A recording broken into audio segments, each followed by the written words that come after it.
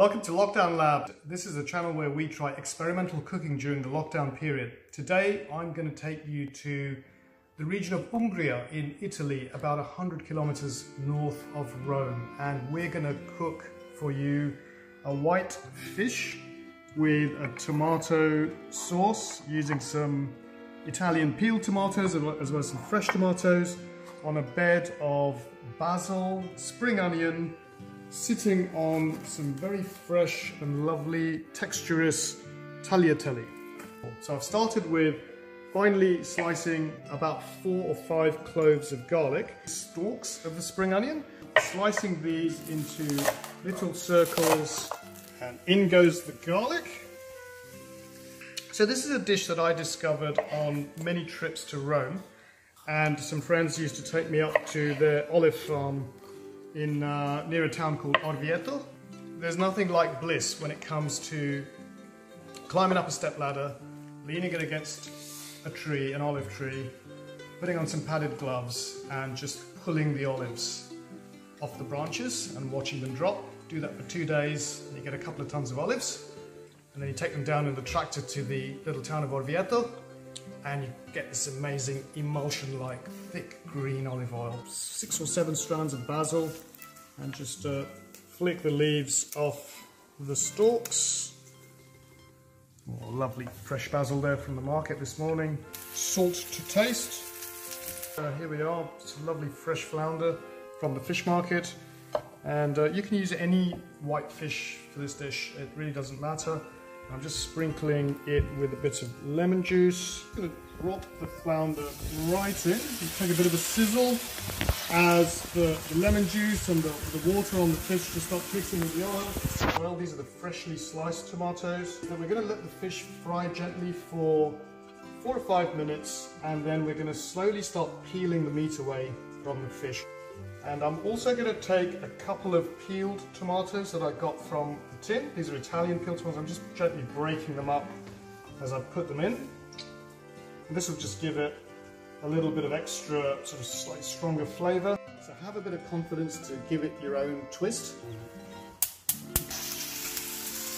So I've just flipped the fish over, and as you can see, that's really started cooking. So I'm just got a flat spoon just to be able to flake the fish away. And if you thread the fish flakes over to the edge of the dish with a large bottomed pan, you will not burn the fish. There's much less heat at this edge of the pan than there is in the middle. Just keep moving your sauce around a little bit as you do this.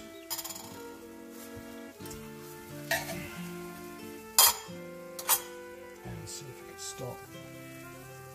I think I'm going to flip that back and give it another, just let that cook for another 2 or 3 minutes. It's been cooking for a few minutes, hopefully. Yes, I think we have enough cooking there. And now just start the same process on the other side. Looks like we've discovered some fish eggs here. It's a nice bonus for the dinner. Now I'm going to take this out and put it on a plate.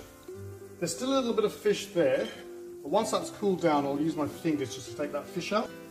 The fish that's been sitting at the side can now be repatriated with the main sauce. So I'm now just going to kill the heat on this. This is fresh pasta, straight from the market. Break it up a little bit, and I'm just going to sprinkle it in, no more than a couple of minutes.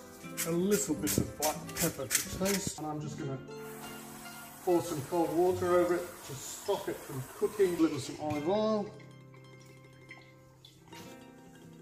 That pasta looks lovely and al dente today. Look at that, just mixing its way in. Be very gentle with it. Drizzle it across the top. A touch of the starchy water that came from the pasta. A few tears of basil. Just takes me back to the flavours and the atmosphere of Rome. It's like home. I feel as though if I ever get reincarnated, I want to come back as a Roman. Touch more olive oil. Can never really have too much of this. Wow. So time to plate up.